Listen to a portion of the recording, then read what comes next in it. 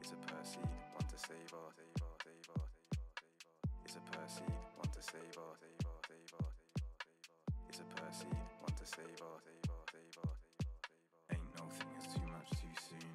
Cause how much is too much? Spend your whole life chasing dreams, but still be waiting on that Midas touch. Ain't no thing is too much too soon.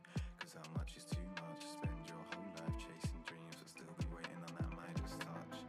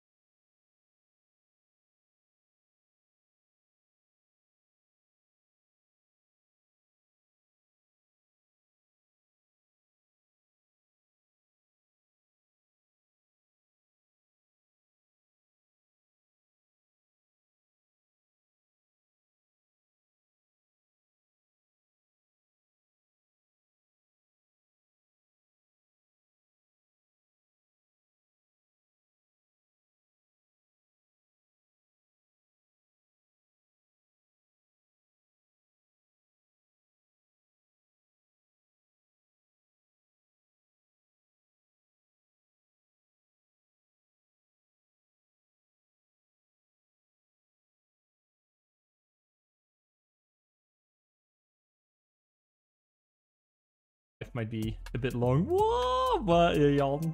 Hey. Oh, it's so fun to see friends in chat. That's great. No, it's a good thing, Vincent. Don't worry about it. The first thing I want to share is that I am going to be drinking this tonight. It's a Bierbeek triple. This is the small bottle. And well, yeah. Drinking a beer to get things started. Things might be worse, am I right? Alright. I had a bit of a plan set up. The thing I don't have set up yet, though, is my just chatting stream segment, or what you call that thing. It looks like this right now. Just thought I'd share. Not very useful. I don't think I'll be doing that live on stream. Yeah, the Epic Triple is so nice. Oh wait, wrong thing. Right. Cheers.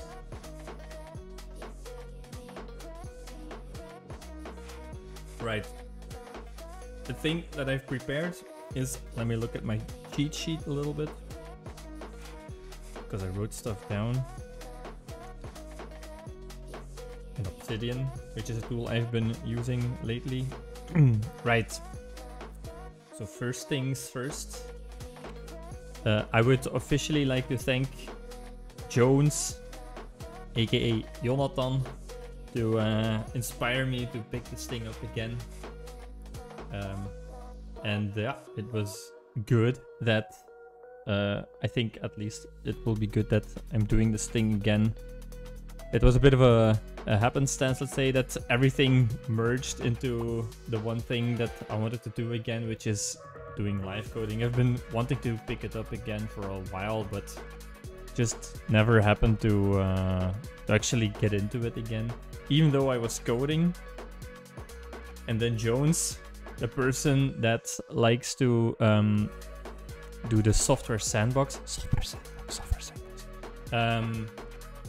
he just started announcing, I'm just going to do stuff every Tuesday from now on, and I'm going to announce it in the Slack channel that we're all on, and then yeah, to do that. And he's broadening his horizons because he's gonna start learning how to code games. And yeah, so that really inspired me to start to pick this thing up again. And here we are. Last week I put the Streamlabs thing together again, and now I'm doing the stream, so very exciting. Then another thing that I wanted to share is what I've been up to. So since, yeah, I don't remember when the last time was, but it's gonna be like 2.5 years ago or something. Ah, there he is, Jonesy. So thank you, Jones. Oh, and the sub, Jesus. Thank you, Mr. Rat. What I wanted to say is, what was it? Oh, yeah, since the last time that I started streaming or stopped streaming, it was Advent of Code 2022, I believe. It's been like ages ago already. What have I been up to since then? I'm still working for KunlaQuota.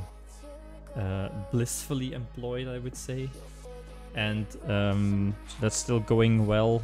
We're doing Kotlin projects right now. We've got, I think, about 4 of them in production at the Belgian Pension Services, which is fantastic. I couldn't have dreamed of anything better than that. So that's great. Still hosting the Socrates open spaces at work or at KunlaQuota in Leuven. And since this year, so somewhere in October, I forget what the date really is, I'm also facilitating the open space, or the unconference, I should say. So that's going to be very exciting. And then what else? Last week we had the great open space at KunlaQuota in the office. Moosh is looking for some programming work so he can escape from his current work. Need any help? Nice.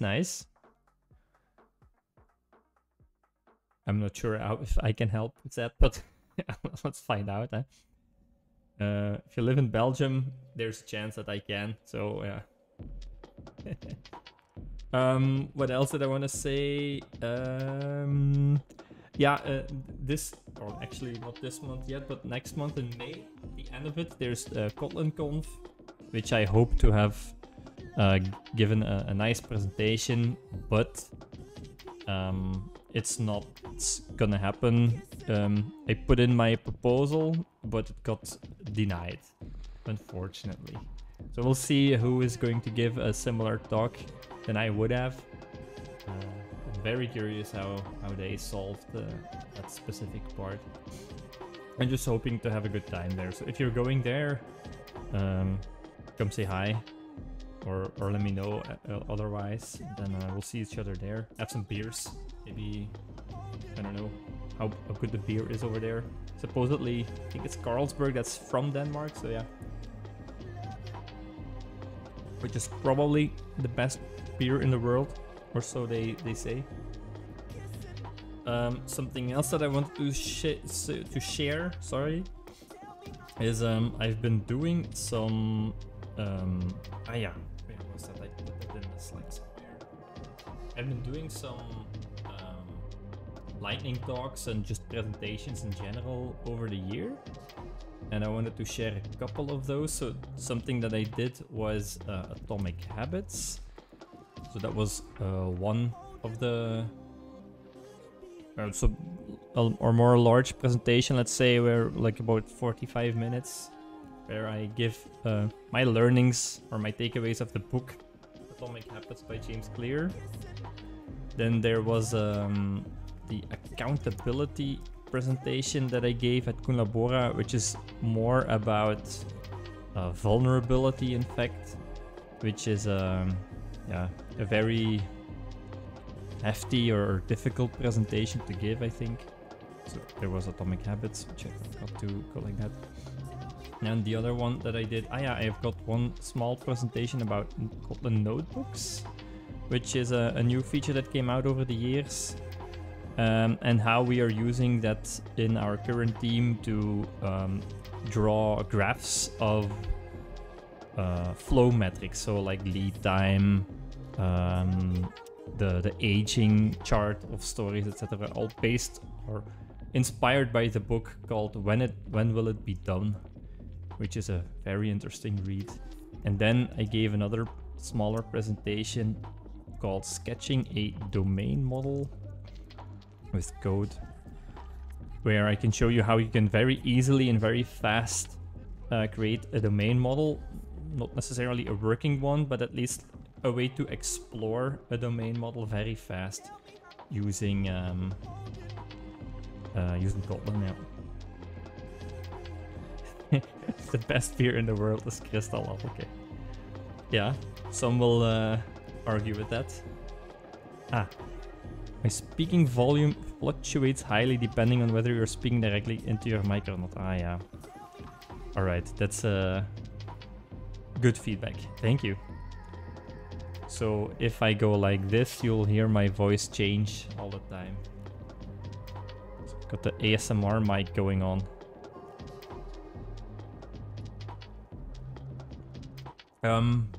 So that's what I've been doing the last couple of 2.5 years, I guess. Yeah, maybe I'll add a putting Kotlin apps in production. Column 4 of them.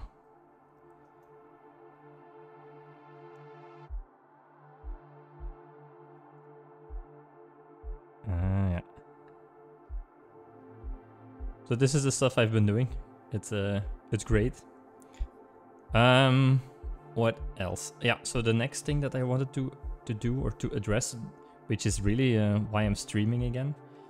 Maybe that's worth mentioning on its own, in fact. So I work as a developer for KunlaQuota, right? And in this organization, we've got a very big variance of people's skill levels. Of course, we want to keep a nice pyramid of seniors, also not that many seniors, and more people that go towards juniors, so that the growth is like normal, let's say. But when you hire a lot of junior people, you'll have to somehow teach them a little bit on what we consider to be basic skills in our teams. So to help with that, we started an initiative called the Crafters Bootcamp. And this is something that I do my best to lead, but it's been very difficult, so I get help, which is great. And so I've got a couple of colleagues that are helping me out with that. And over the year, we've been just, how do you say, learning new stuff at like a nice pace. And then one of the things that we have been learning is Apprenticeship Patterns, which is a book by at O'Reilly. You can just read it if you want, it's for free. And in one of the patterns of this Apprenticeship Patterns thing is called a Breakable Toy. So it's something that you build, where that just can fail, but the whole idea is that you build it so that you can learn on it. And most of us, we believe that this is the thing that's going to help us the best with like on the next thing that we're going to do. So in order to help out with that a little bit, I created this story map. And this is also the thing that I would like to do on stream. And I've been working on it already a little bit so that I could help people out already. So here's the Dutch version, but I'll just translate it. So KunlaQuota, I know it's a silly name. If you've got a better one, please share it. It's just a web app that's gonna try to improve camaraderie within a community by allowing that community to share funny quotes. So that means that users or people can add new quotes, which are then watched and shared by other users, so that they can then be encouraged to write their own quotes or share them, etc. That's the whole idea. So just fun little thing. It's very simple. And in this app, Quote Labora, so maybe already a little bit better, yeah. So keep them coming, those suggestions. And what we've got already is, so you can browse quotes, then you can add quotes. There's also sharing of quotes, and then there's also like another thing where we can just do some integration with whatever. I've also divided all of this stuff up into some milestones. Maybe it's also worth going over this part a little bit. So this is purely a fictional application, so fictional company as well that's supposed to be behind this. And they've thought about how well they want to scale. It might be a bit optimistic, but so in the first phase they're expecting 5 users to be using their app. So good enough to get like small base so that they can get some tested, validated. Then in phase 2, which is another 90 days, they expect to be 50 people using it. So that's already a little bit more usage, huh? To then go to 1,000 after another year, then to scale up to 400,000 and eventually 1 million people that's going to be using that stuff. Cool quote registration system. That's already taken indeed. So it's funny that you mention it. So we used to have this app, similar usage. It should be a Breakable Toy. We used it and it was useful actually, and we put in some funny quotes in there. I remember the hotkeys being very popular there, like being able to enter a quote while entering it was really nice. Then I also came up with a bunch of constraints that are quite arbitrary but might help them keep their application or their code a little bit simple. So we want to explore learning, or we want to learn a little bit more about backend stuff. So we're gonna have to do it either in Java or in Kotlin, or you can choose a mix if you want. But we'll all just choose Gradle. That way we can easily learn from each other. It's also one of the points that we want to be learning about. We're choosing Spring Boot because it's mostly used in our applications that we write, or the projects that we build ourselves. So it makes sense to do it in Spring Boot. Same for Gradle, by the way. It should be accessible via a REST API, so they get to deal with that. And then the constraint is to first start off with layered architecture, so keeping it very simple, and then maybe later make a hexagon out of it. It's just something that we can evolve into. If you don't know what any of these things mean, it's fine. I hope you can stick around long enough to learn along with us. And then they shouldn't build a UI, or if they do, it should not be at least their focus point. Just make it a simple one then. It's always more fun to build one though. And then the end-to-end tests entry point should start from the REST API. So that should help them make sure that whatever that they've built is going to work properly in the end as well. All right, so this is the stuff that we did during the kickoff. So they all built a component diagram. Then we set up our own private GitHub repositories. I think even mine will be private for now, but we can change it later. And then I told them to start, so we kicked this off, just start off a Spring Boot project using Gradle, and then pick and choose whatever Spring Boot modules you want to then start coding. Yeah? So then we did make a little REST point or something small, so that we can just get that thing running without having to save anything to a database. Then we did make sure that the REST point can save something in some kind of an in-memory database. Add another REST point where you can then fetch the thing you saved, and then it's just completing all of the entire milestone. So I did all of the stuff in this order. The code where I am now is I'm about to do this story here where as a reader I want to share a quote that made me chuckle so that I can share the chuckles with my colleagues. Oh no, Sarah. Sarah, you disappoint me. That's very bad.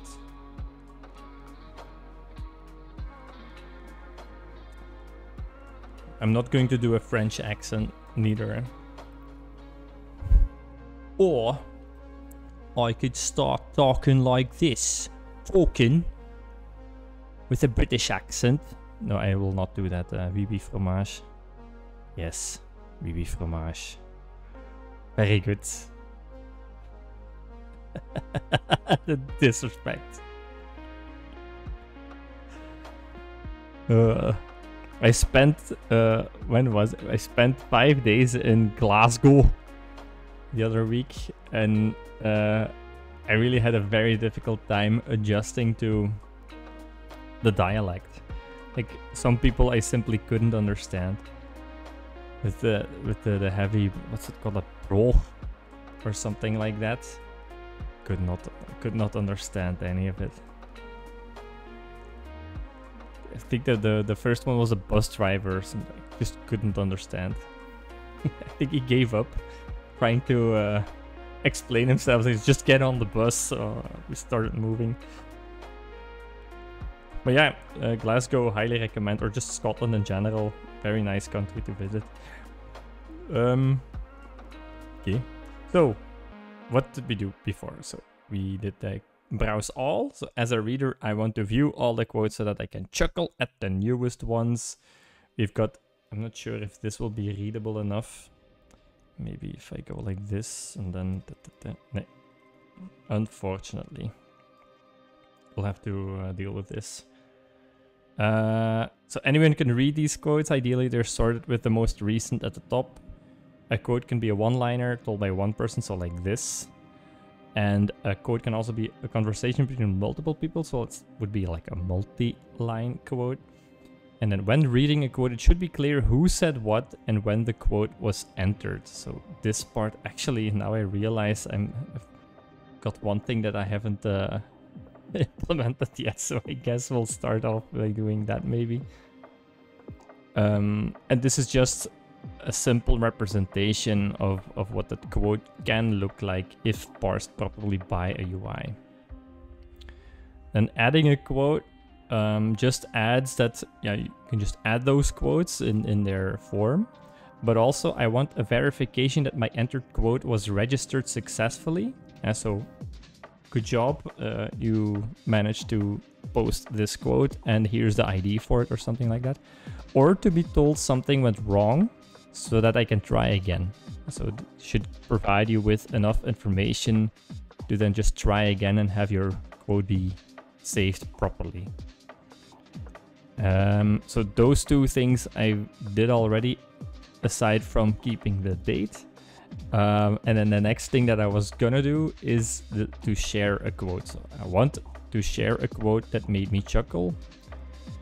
And the caveat here is that we don't want to reward people for sharing. We want to reward the people that wrote the quotes in the end. So that's something that is like a little bit of a vision thing. Chuckle me timbers. So if you can read a quote, you can also share a quote. A shared quote can only be read on the app, so that we bring more attention to the app and incentivize people to add more quotes. When a quote is shared twice, the same link or reference should be used. We don't want to reward people for sharing. Because then you would just share, and every time you would use a new reference. So given a quote with ID 1234, when this quote is shared, then an HTTP link to this quote is returned that includes a reference to this quote, for example, in the URL of the application, where the quote share has some kind of an identifier. It should not be the identifier of your... Well, it should not be the primary key of your quote that you've saved, basically. That's the constraint there. Might be that people have already implemented like that, which is going to be fine. It's just something to talk about. So I'm betting that you would like to see some code. So I've got some stuff prepared for y'all already. So very simple project. We've got an ops directory with a small Docker Compose in, where we're just running a Postgres as a Docker container to run our application against. Then our package structure looks like this. So we've got the main KunlaQuota package, which has the KunlaQuota application, which is just the Spring Boot application with nothing special in it. So we're using component scanning here. So there's a lot of magic going on with that part. There's also a failures file at the top level. I'm not sure about this yet, but it's just listing all of the different kinds of failures that can occur during running it or doing some actions. We've got a service layer that includes the domain, the quote-unquote domain. This is our current domain. There's not much in it, but yeah, it's supposed to be expanding a little bit. Here's the quotes service itself. So the interface looks like this. You can execute an add quote, and then since I've already a little bit built the share quote stuff, you can also execute a sharing of a quote. And then there's a find all to find all of the quotes that you want.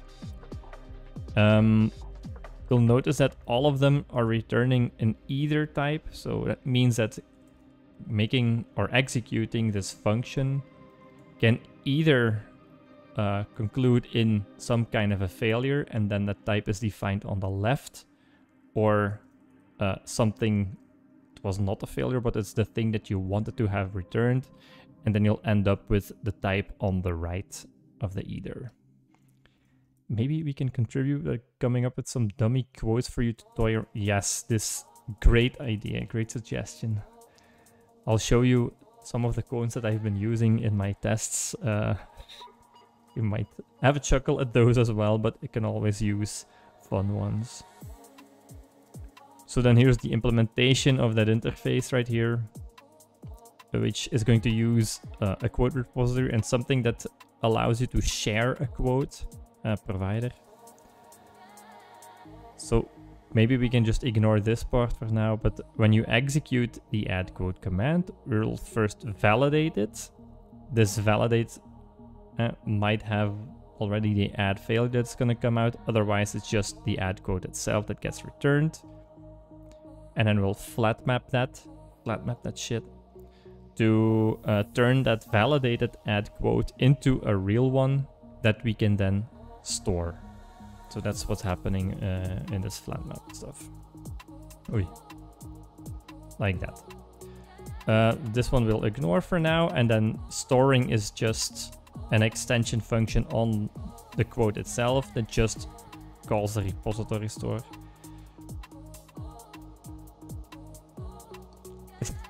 This is a very good quote, Jones. And let's keep them in Scratch file. Stream quotes.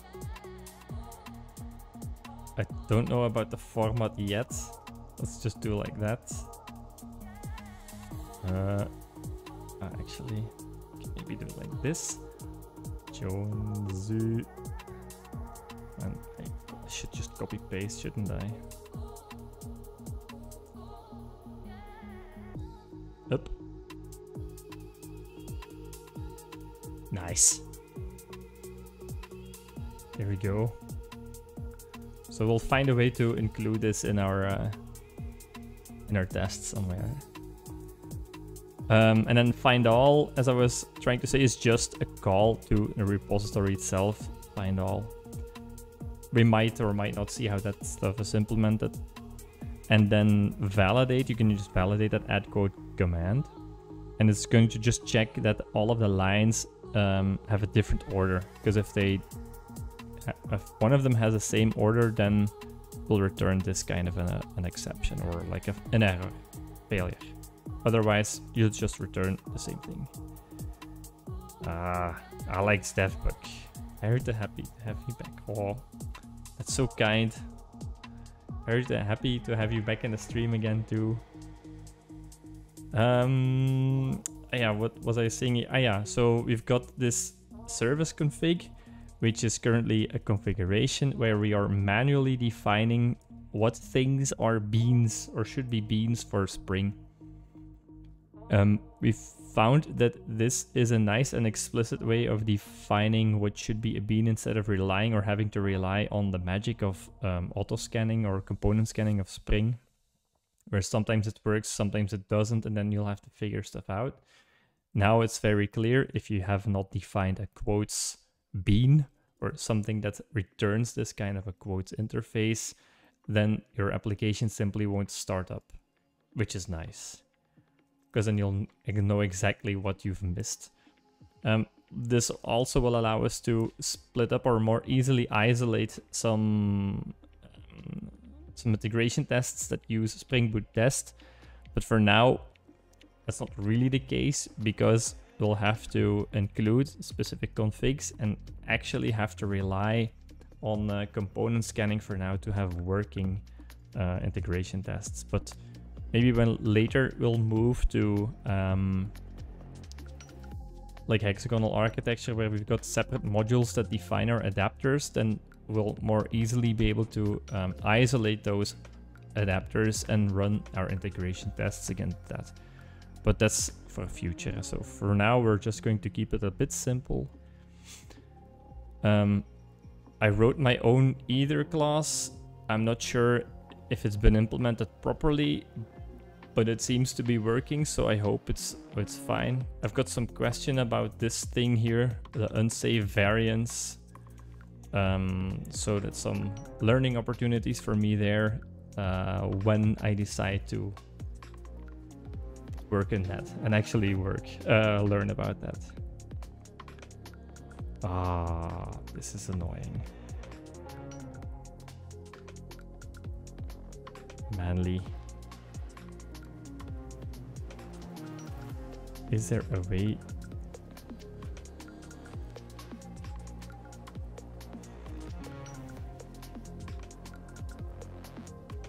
Ugh. Guess I'll deal with that later. So thanks for the offer, Manly Kaba, but I'm not interested in that. I just want to code, really. Some other utility we've got in here is like an entity ID box or like a wrapper type that can be used like so. So we've got a quote which has an ID, which is a quote ID. And then quote ID is just a simple type alias for an entity ID of a quote. So that's how we use this box type. Then we've got, what else do we have? We've got a command, which for now is just a way to distinguish incoming commands. in the REST API. We've got this either monad. We've got an extension function that belongs there to it, so that you can just get the value if both types are the same. There was no way for me to figure that out, how it properly works, or how can we make this thing into a member function. But yeah, that's something maybe to explore later. What else do we have? We've got the config. Then maybe in data, what do we have here? So these are like our exit points. In config, we've got a separate data config where we are doing or using Spring JDBC data to auto-configure data repositories. And one of them that we're using is this thing here called the quote DAO. And a quote DAO is a CRUD repository that is dealing in quote records and has a string for an ID instead of a more specifically declared type. I didn't want to register a serializer, basically. That's why string just works. So these IDs internally are really the quote IDs, but then I make sure that they get mapped properly somewhere in this code. And as you can see, you can just define what's it called? A one-to-many relation. So one quote record has an ID and has a set of quote line records. And then quote line records. Oh, I'm only noticing a problem now. In fact, it's very interesting. Can break this thing a bit.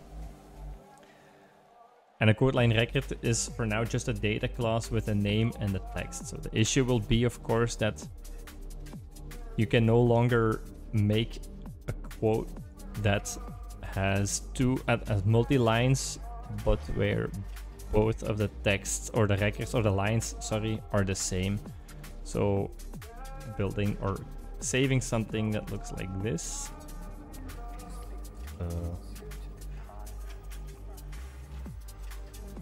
So something like this, where we've got Jones saying snarf, and then me saying what? Jones saying snarf. When we try to save this kind of a quote, it will end up like this, because it's a set, and sets are defined by uniqueness, and the quote line record is a data class, which is uniquely defined by the value of its properties. So this one and this one are the same, and only one of them will be retained. That's my assumption.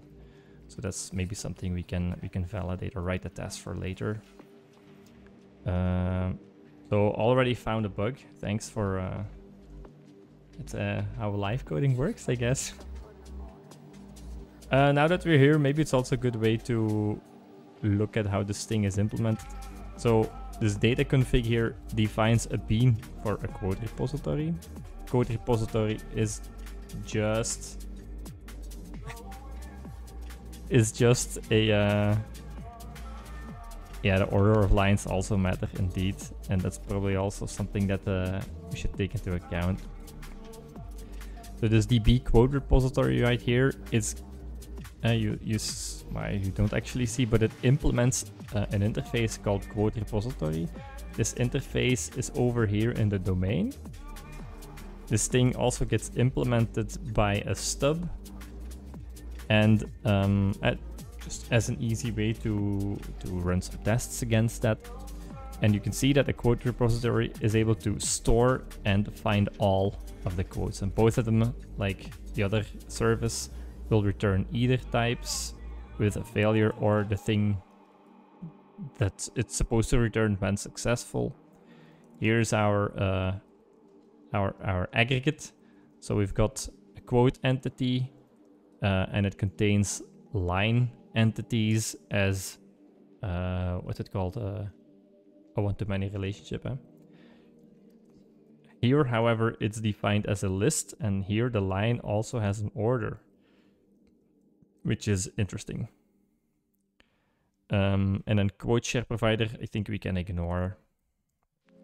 So how is the DB code repository implemented? If you look at that, we're going to inject two things. One is a code DAO, and then the other thing is a JDBC aggregate template. And here, this is just something I had to learn because I don't know how Spring Data JDBC works. But apparently, you cannot just say code DAO.save, because then there's some logic in the background that's gonna have to check that when the entity is returned or the aggregate is returned, that the ID should have been set or something like that. And if you already set it in advance and try to save, then the quote DAO will try to update a record. And obviously, if you haven't created that one yet, it'll fail because it's gonna try and port to an update record, and then that will not work. By the way, I did this, and then we saw a thumbs up. This is a feature from, I think, FaceTime or something, where I can also go like that. Hey, and then we'll see some hearts popping up. It's nice, huh?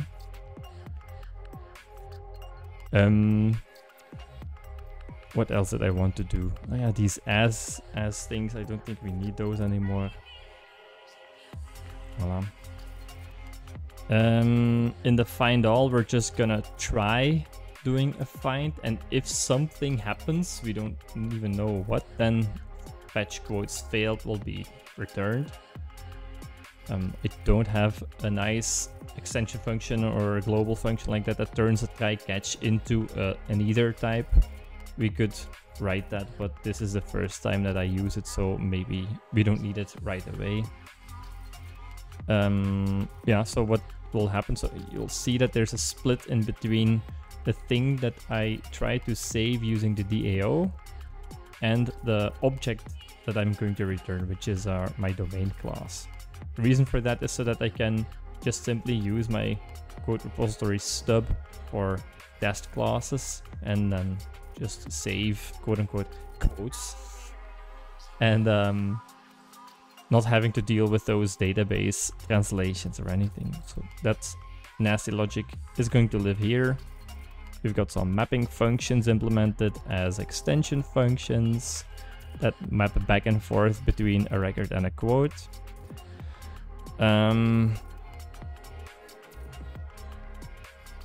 No. And here you can see that I actually just use the way that they're coming out of the database to, or actually, using JDBC coming out of the database. That's how I then map them. So they might end up in a different order than they were saved, like Jan already mentioned. So that's that. Another cool thing about this bit here is something that I gave a lightning talk about recently. And you'll see that there are 3 different tests that verify the behavior of this quote repository. One is called the DB quote repository test. Another is called quote repository stub test. And then another one is quote repository contract test. And it's this latter that's more interesting, because if we'll go look at this one, you'll see that the quote repository stub test is just an implementation of this contract test, where we define the implementation of the quote repository that we want to test to the contract test itself. That also means that it's very likely that this DB quote repository works in the same way. But here we are doing some auto wiring and running it in a Spring Boot test so that we can pass along an auto wired code repository. So here we'll retrieve the DB code repository actually. So that allows us to keep our stub implementation and the real one working as they should. So typically when you write a stub and you add a feature to your real implementation, then they can easily diverge because you have to maintain manually your stub implementation the moment you add new features. Sometimes you'll do that test first because you simply need that behavior, but that's not always the case. And these contract tests really help a lot with that, because so what we're doing here is in this contract test, we're just declaring what it should be able to do, the behavior that the repository should be able to do, and then we just implement the code repository interface and have it immediately be tested by the specific ones. So if you look at can store quotes, we'll just look at, oh yeah, here's a single quote, which we can now just change with the one that Jones mentioned. Where is that Scratch file? Aha. So we've got a Jonesu, and he said, bam. Voila, so there you are. You're now included in the test, Jones.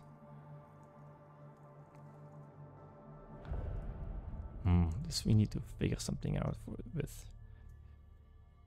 So when you run this test, which is very interesting, in fact, IntelliJ is going to suggest, hey, I found two implementations for this contract test. One is a DB quote and the other is a code repository stub tests, but you can also choose to run them both.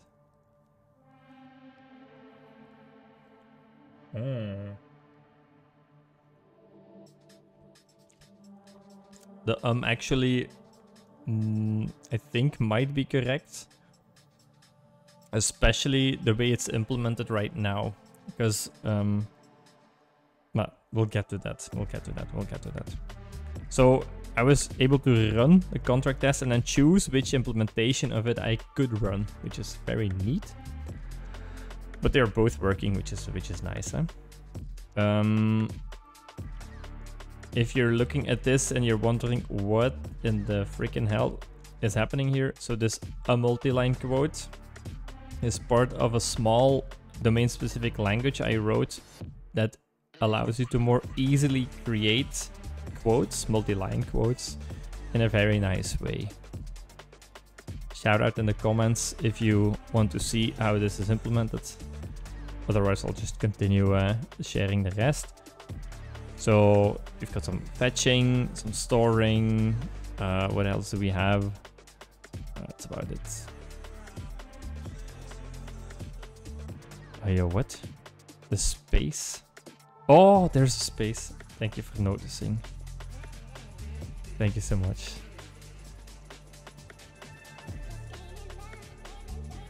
Nice. I guess that still works. Yay. What else do we have here? Oh yeah, just a way to save quotes is then just delegated to the quote repository. So that's a little bit of a caveat here.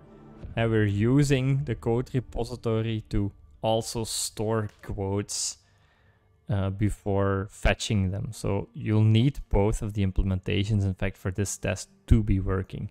But yeah, the thing you didn't see is that I grew towards this implementation. So maybe when you're using it, you'll encounter that as well. Okay. Storing an already existing code shouldn't work. So when we have saved a stored quote and we want to save it again using the repository, then we should get this add quote failed with a quote already exists failure message, which we've got. Yeah, I think that's that will be about it, I think. At least about the data stuff. And then let's move on to our... Oh, we should also add to-dos or something like that. Stream to-dos. So we had make sure order is retained in the database table.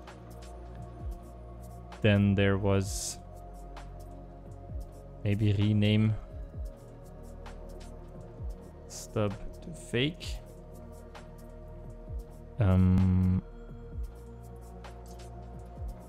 So let's keep it at those for now, huh?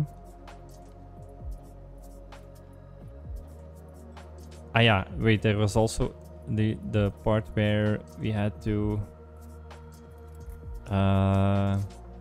make sure quotes with 2 lines that contain or that are the same can be saved as 2 lines. Voila. Something like that. And then I think I want to use this style.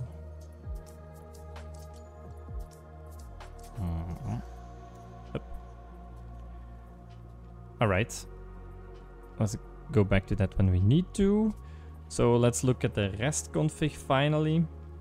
So in here we're just defining that we want to use WebMVC to route some HTTP requests, and instead of using @REST controller like I usually do, I wanted to explore a little bit how the router DSL of Spring Boot works. So Spring Boot, since 5 years already, I've looked it up, comes with this DSL of defining your routes. Instead of magically mapping @REST controller beans to actual methods, etc., you can define in a similar way to how HTTP4K and KTOR work, a way to route or define your routes that you want to use. So here what we're doing is we're starting a router that we're about to expose as a bean, which gets an iQuotes interface injected into it.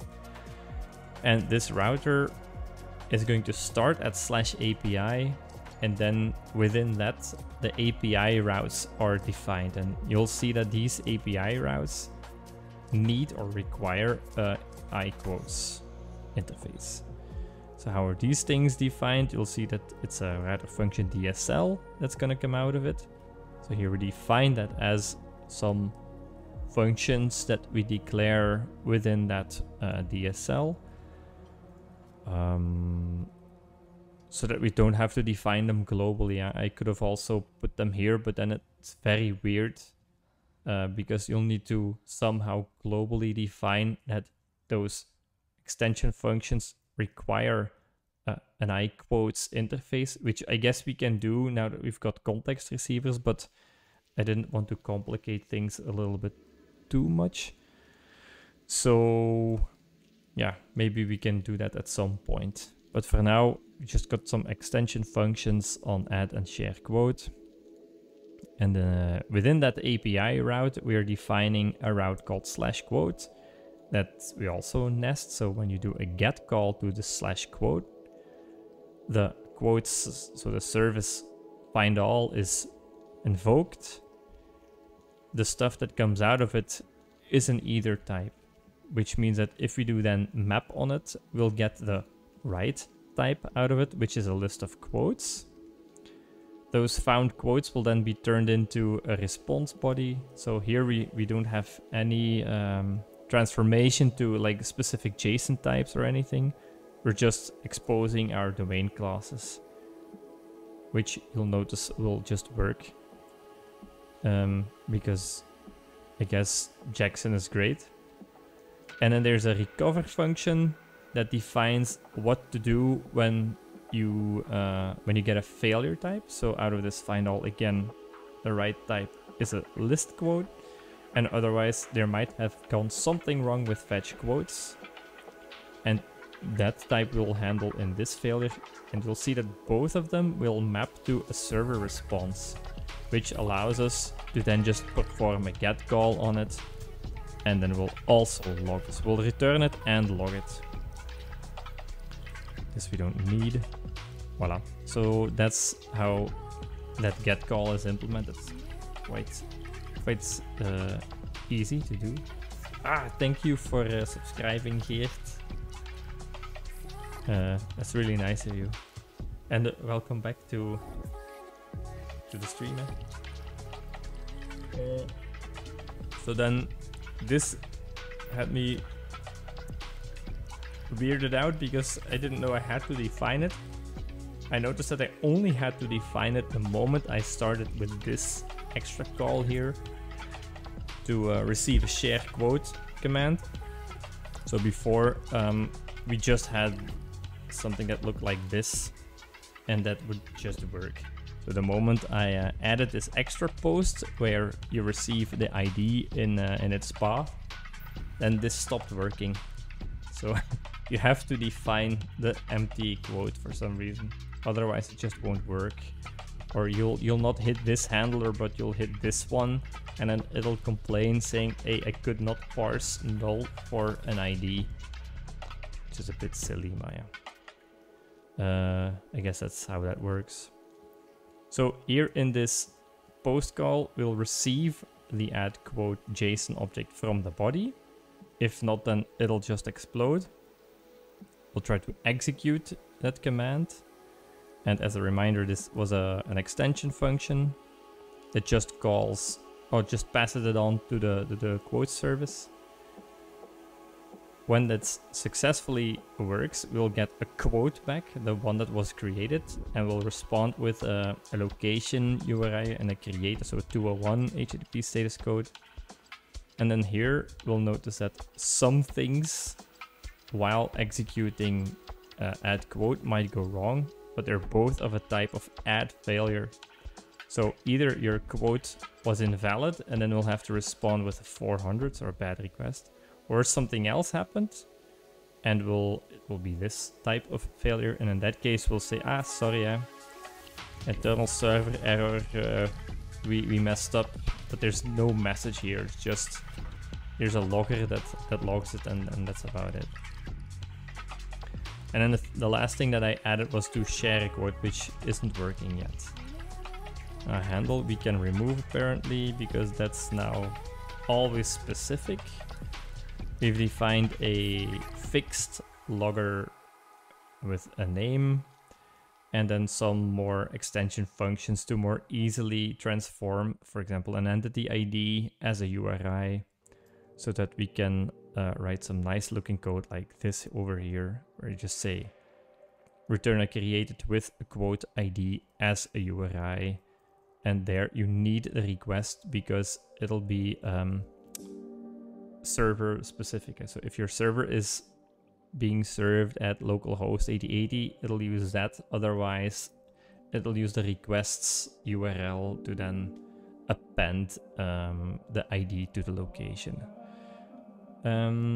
Right, that's the implementation, which is fairly simple, I think. So you might be wondering, hey, why haven't you shown any tests of those things? I did show some of the data ones, but I haven't shown any of the other ones. So for quotes, these I've tested to check that we can view all of the quotes. Something is wrong with what's it called? Wrong with the DB, a failure is returned. Then when adding a quote fails, a failure is returned, etc. Might be interesting to also show how that thing works, which is something that where will the input parameters be validated? So currently they are validated in the REST controller itself. So somewhere over here. Here's where we are receiving an add quote JSON object. We'll try to execute them, and inside of this execute, so we pass it. Actually, I was wrong. They're not validated in the REST controller, but inside of the service. We've got like a small service layer. So it's this in this package here. There's a quote service. Just should have called it quotes, honestly. But over here, an add quote will get validated first before it doing the thing that it's supposed to do, which is creating a new quote and then storing that. So inside of here, this is the thing that could return a specific add failure, which is a add quote invalid. So there's nothing fancy going on there. Like there's no what if the no chaining of validation or anything. I'm not using a library, not yet at least. Maybe because we don't need one yet, but maybe we will. It might also confuse people when they see the either type, that they're thinking, Scallop is using the Kotlin arrow or arrow.kt library. No, I just wrote it myself for shits and giggles. It might have been a mistake. We'll see about that. Where were we? Yeah, so we were looking at tests. I was gonna show you the quotes test over here. Thanks for asking the question, Alex. It's nice to show some interest. So inside of here, we want to verify that whenever you execute an add quote and the quote repository's store function fails with something, in this case, we want to set it up so that it returns an add quote failed instead of actually being able to store the quote. The way we set that up is we've got a function called fail on next, and it's supposed to be listed on this quote repository stub. So let's go look at the quote repository stub and look for a fail on next function. Not sure that we need those. We do. So over here, we don't see a fail on next function, as you can see. But there is one if we look at its implementation types. Haha, so there's a fail on next here, which is part of an interface, a separate interface called canReturnFailure, where we're defining some kind of a failure type. The F is some kind of a failure. And it defines that there's just a fail on next. It takes in a function name, really, which is a string, and a specific failure. And it's being implemented by this failure stub over here that says that when fail on next is called or invoked, then this mop over here is being added to with the function name and then the failure inside of the, what's it called? The function parameters. There's also an operator invoke function here that's going to return a type of t, and the t is going to be defined by this either block that we're returning here. Well, actually, it's going to return on either of the f, which is has to be some kind of a failure, and then the type that would be returned by the function that you're invoking or trying to invoke. So this is very, I think, very abstract. It took a while to get to this place, but once you've written it, you can now just have any kind of a stub or a fake, like Jan already suggested, implement this canReturnFailure type and use by delegation from Kotlin to delegate to this or fail, what we call it's or fail field, which is an implementation of the failure stub, so that you can then use or implement the actual abstract methods from the interface, so the code repository interface, as an or fail that then contains the specific name with an actual implementation. So now you don't have to deal with what happens if I've configured a failure to be returned in your actual stub. No, that behavior is delegated to the failure stub, in fact. And we can use this failure stub as a callable thing. So even though this thing looks like an object, you can invoke it. So that's why this failure stub here has an operator fun invoke, so that you can call the object directly instead of creating it, and then use it as a lambda wrapper, which is very funky. And then the squiggly lines are there because I'm not good at generic types. That's really the answer.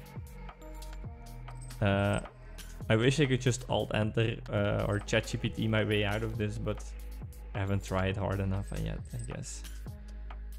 So you'll see this similar looking pattern that every time when we've got a stub, we'll say it's actually equal the implementation to an or fail with the specific name of the function that we want to bind to.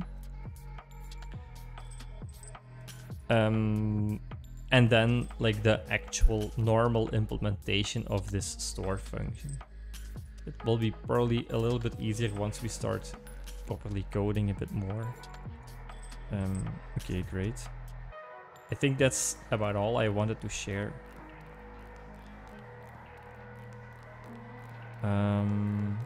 Yeah, maybe the... Yeah, it's fine. Okay. Voila, that's all of the stuff that we've got right now. Maybe we've got a little bit of time left.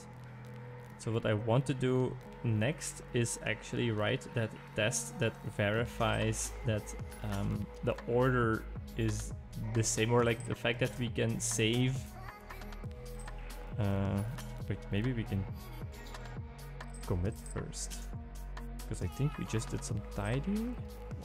Let's go over all of the stuff that we did.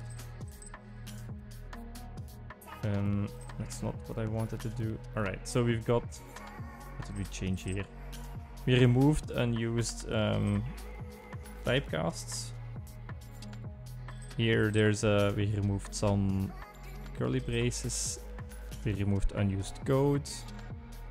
We added Jones's quote.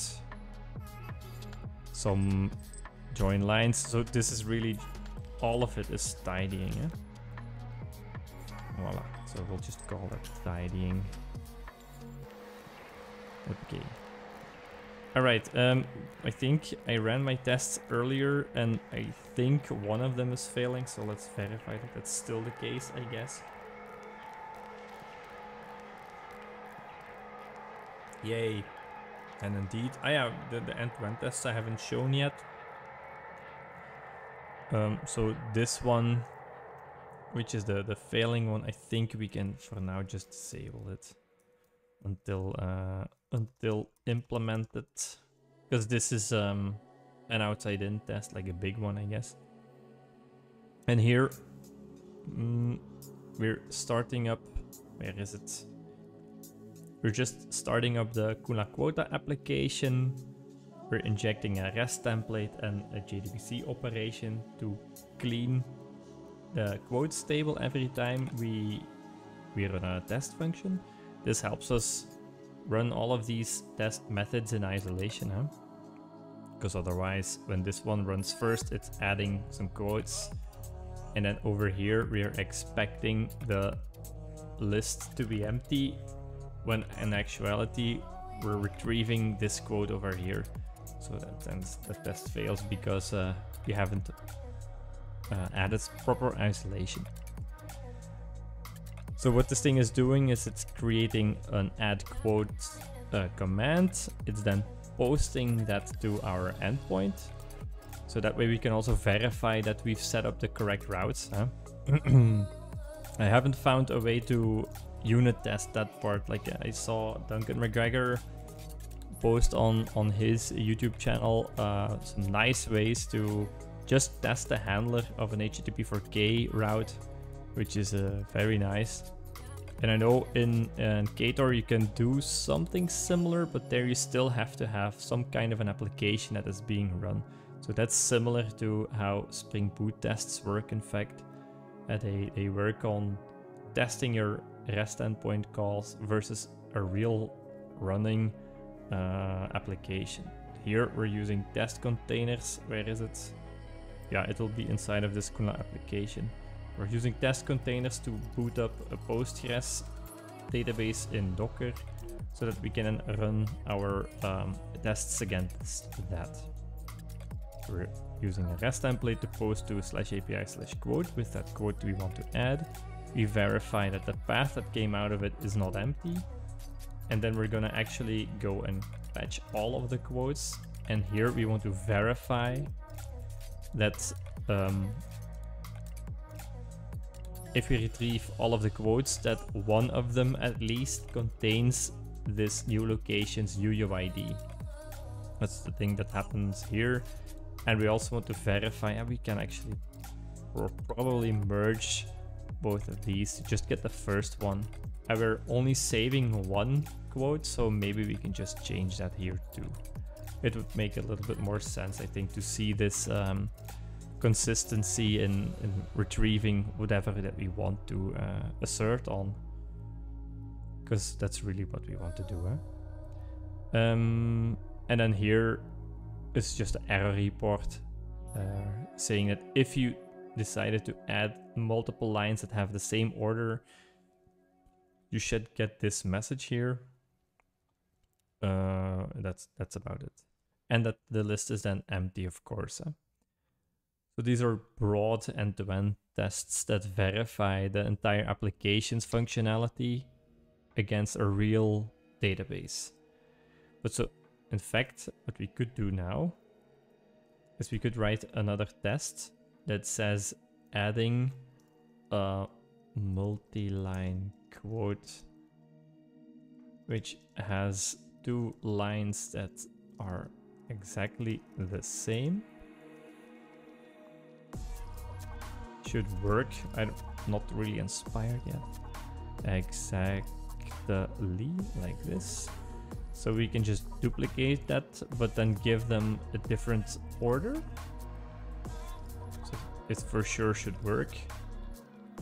Then we don't want to exchange for a quote error. We want to post for location so that we can go fetch that location. So that's this thing again.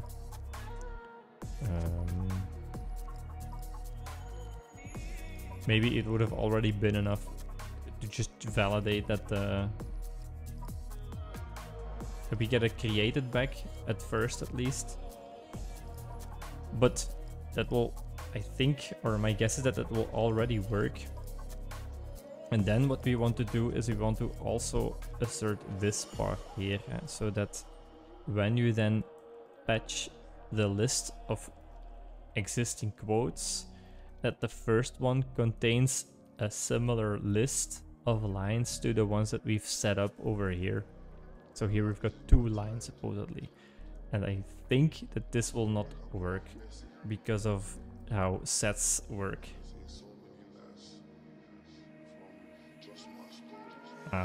And it doesn't, because we're only getting the first one. Great. So it's nice to see that even bugs you can still recognize. All right, now you can help me fix this. Huh?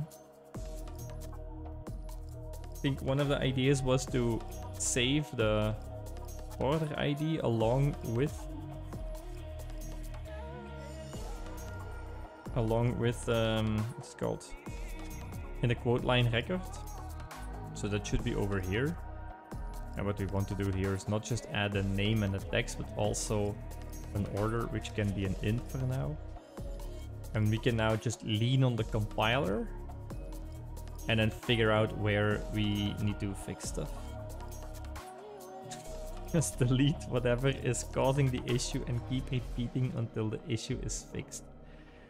I'm afraid that if we do that, we will end up with less features than before. I think other tests will fail, but yeah, I guess your answer will be then just delete those as well. Yeah. So I think here we're lucky because line already has an order, and we can just also save that or pass that on to the quote line record or save it. So now let's figure out if we do that, then it's also very likely that we need to change both of these. That will be more difficult to test, I guess.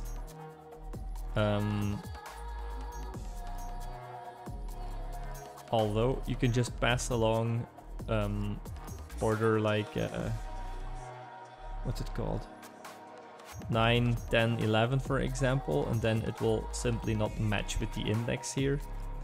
So that will be the next test I think that we'll create. Let's try running it and see what happens. I'm gonna guess that it's going to fail because we also have Liquibase or Flyway. Yeah, voila. So there's no column called order for the quote lines. So it's something that I haven't shown yet. Minimalism is very trendy, yeah. So here we've got a quote lines table. I guess we're just using some kind of a convention that, what's it called? Spring Data gRPC is using to set up this connection. So I don't really know. The thing that will be inside of quote will be exactly this ID over here. So that indicates the, what's it called? The actual link. So we'll need to have the order here as a column. Oi, there's a lightning going on. My puppy dog is still outside. What? There's a fuck.js? For minimalism. That's great. I don't know. Let's do a number. Is it a thing? I saw numeric. Thanks, TallyJ. Let's see if this works. Let's just run a test. Wait. What now? Ah, there's something else. Syntax error. I don't understand this. What is a good error type that we can use? Or sorry, numeric type. Yeah, there was a flash actually. It was lightning that made me look. It was crazy. Just flash of lightning all over there. Help. Number types like this. Int. Oh shit. You're right. It's int.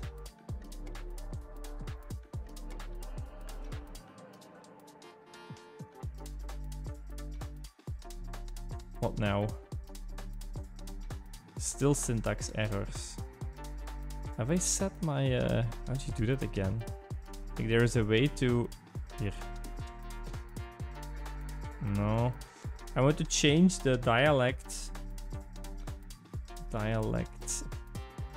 of this one. Change dialect to Postgres. Okay. Oh, it might be a reserved keyword. Yeah. God damn it. Alright, so maybe this will work. Still no dice. Ah yeah, so it needs lowercase. That's the other thing I've noticed. And you'll see that this stuff is also quoted, eh? That was also a difficult trial and error. So Postgres is case sensitive. Something I never knew. The int works, which is great, but we'll have to quote it. Or double quote it. Okay, so now that test works, I wonder if all of the other tests also work? Because if they do, then I guess we might need a database code repository test or something. Like a proper one where we want to duplicate this issue, because this is an end-to-end test. I'm not sure that I want to actually keep it. It's just a way to have this validation, but maybe I want to move it to the database contract test, or to the code repository contract test, that's what I mean. So adding a multi-line quote that has different order numbers than an index should work. Again, very silly naming. Here, what we want to do is we can honestly just increase them with like a 3, and then this is a 4, and what will be returned is 1 and 2. Let's see if I'm correct. There is a UUID data type. God damn. Maybe we can use that to properly go to the UUID itself.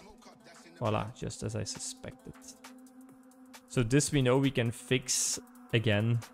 And by the way, that will not fail for the stub repository. Eh?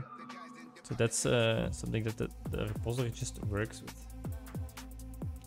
Thanks again, Vincent. I'm gonna stop real soon as well. So thanks for hanging out. See you next time, which should be next week, by the way. And you can expect text message real soon. So we don't need mop indexed. We don't need that neither. So what we can just do is use the order that we get back from a quote line record.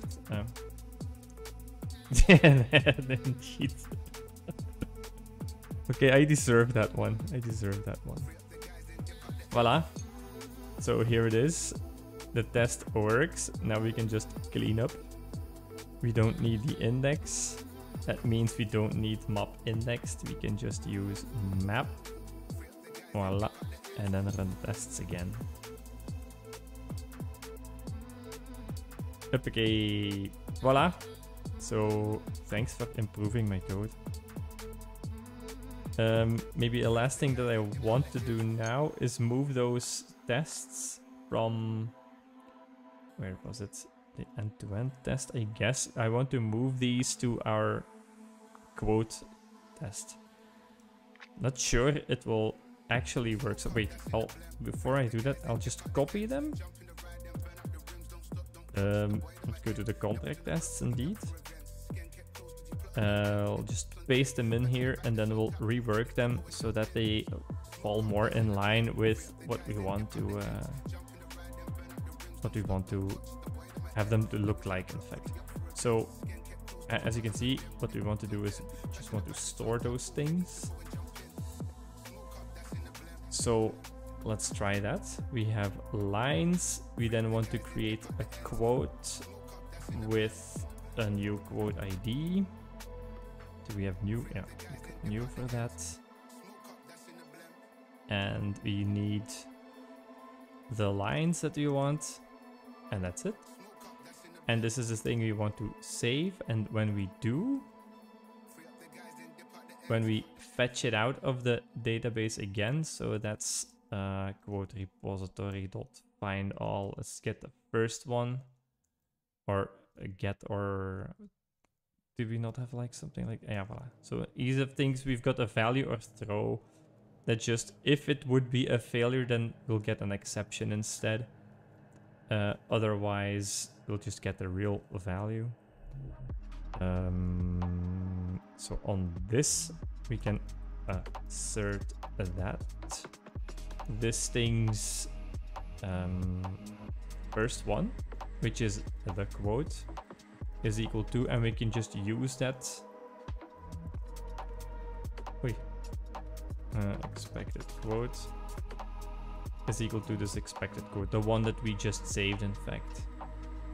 And then this one we should see run. That means I can comment this one out for now. So hopefully this just works. Oh, it does. Nay, why not?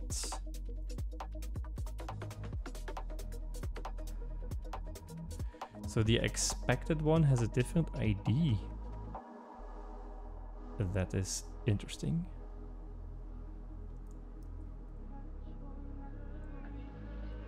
Why is that?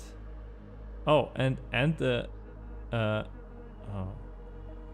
we might not be clearing some things or something. I don't know what's going on here.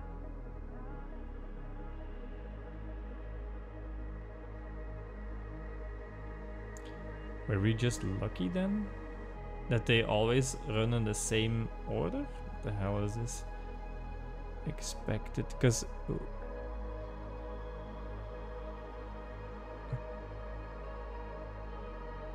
Oh yeah. This is the one that's failing. What are we doing here? We're setting up a real quote, a new one that we pass along with, where Lionel says shut the fuck up snarf twice. We save that, and it's that one that's failing. Eh? Adding a multi-line quote which has 2 lines that are exactly the same should work. So then when we try to do find all after we've just saved it, yeah, using the first one. I think that in fact, yeah, that's probably why.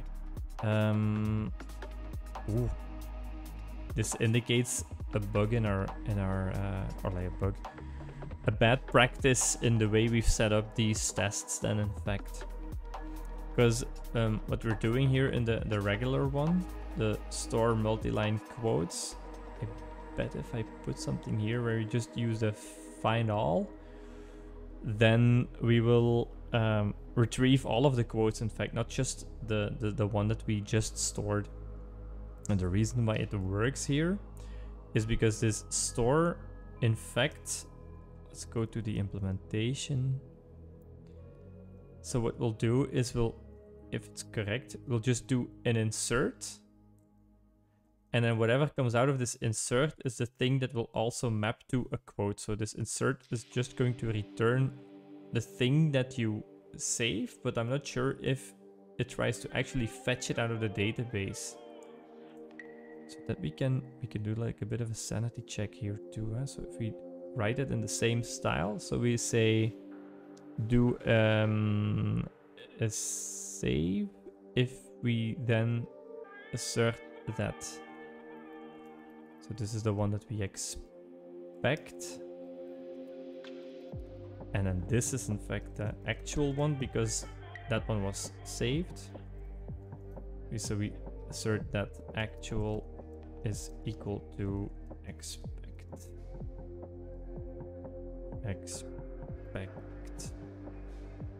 Run. Very curious. Just want the database code repository test to run. That works. So that means that our DAO is just returning the object that we're saving instead of actually going via the database to go fetch it again. So we'll have to manually put that in. Oh, that's unfortunate. That is unfortunate. Okay, so this is the thing we expect. We'll ask our repository to store this one.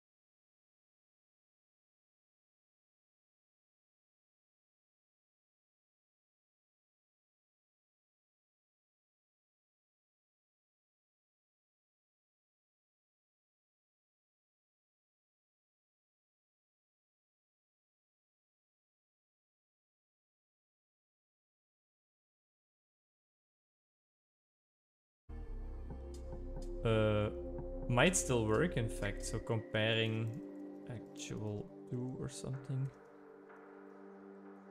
Let's check if actual do is equal to expect. So it's the same. Then that means that if we do a store, the DAO is going to return us the thing that we saved, quote unquote, which should be the equivalent of this thing. And then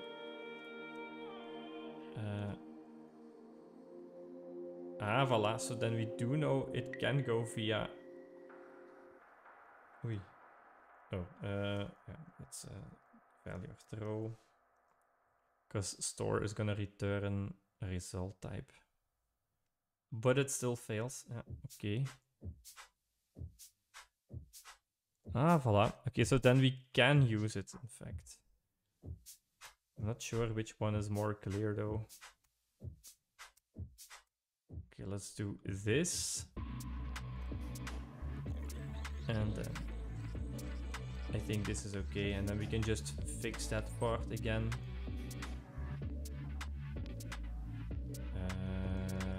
And that also means that we can have the same type of trust, I guess, from here.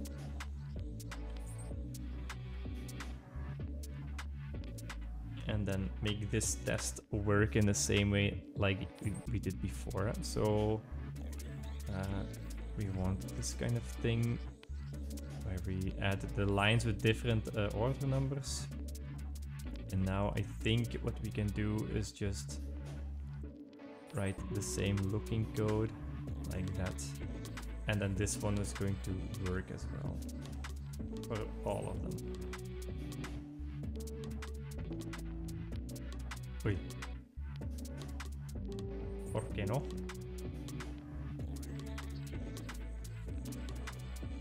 We're still adding the 1 in there. That's very smart. So if you go back to the database repository, this one just pass along the order itself, and it should be green. Yay! Okay, now let's run all of the tests. And then what I want to do is remove these because now we've got them covered with database tests. Voila. Alright, so lesson learned is that next time when we know what the likely problem is, let's just write an integration test that proves the bug more closely to the cause of it instead of writing an end-to-end test for it and then having to revert it again or rewrite it. Great, we can commit this. So this is fixed bug where order wasn't being kept or saved. Voila. Okay. And then the other thing in the to-do stream, there was a scratch file. This one we fixed, this one we fixed, this one we didn't do. And I just missed another one that I wanted to do next time too. But that will be for next time. Alright, we've committed some stuff. I can push this and then that will be the end of today. I'll make sure to make the repository public. And then I hope to see you next week. Thank you so much for hanging out and making me feel welcome again to Twitch. Let me know if I can improve. There's always the Discord. Wait, does the bot still work? Oh, there's not. I used to have like a stream elements thing or something. I forget what it was.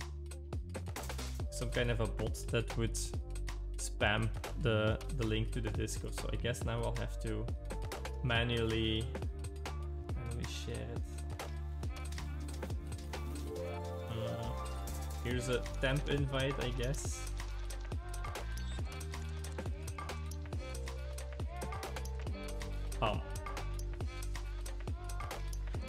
Alright, thanks for hanging out. Hope to see you next time. Hope it was useful as well. If not, I'll hear it in the chat or in the Discord. I will see you all next time. Bye bye.